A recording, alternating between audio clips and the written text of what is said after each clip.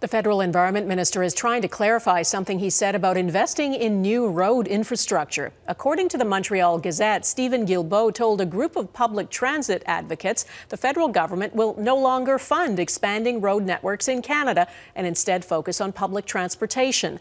That was not well received by the opposition, who, as David Akin explains, accused the environment minister of being out of touch. David.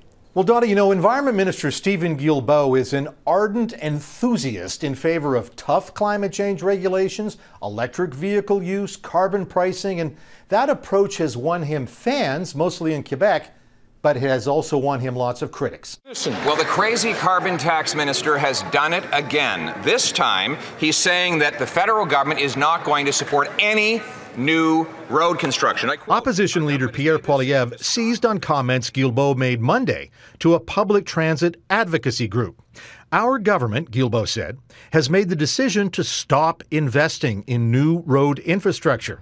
According to the Montreal Gazette, Guilbeault suggested Canadians do not need more roads since they can take transit and use alternate forms of transportation. The analysis we have done, Guilbeault said, is that the network is perfectly adequate to respond to the needs we have. Guilbeault did not dispute those remarks and on Wednesday had this to say. I was talking specifically about projects like the Troisième Lien that the CAQ government in Quebec wants to move forward with. The Troisième Lien is a controversial multi-billion-dollar project to build a tunnel under the St. Lawrence to connect Quebec City and Lévis.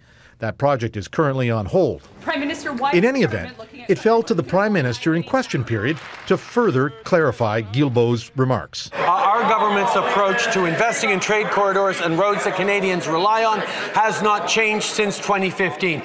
The PM reeled off projects the feds have funded, like the Gordie Howe Bridge in Windsor or highway twinning projects in Newfoundland and in Nova Scotia. Nonetheless, the episode was yet another example of how Guilbeault's enthusiasm to be a climate change warrior can sometimes give his own side some political headaches. Donna. Okay, David Akin in Ottawa, thank you.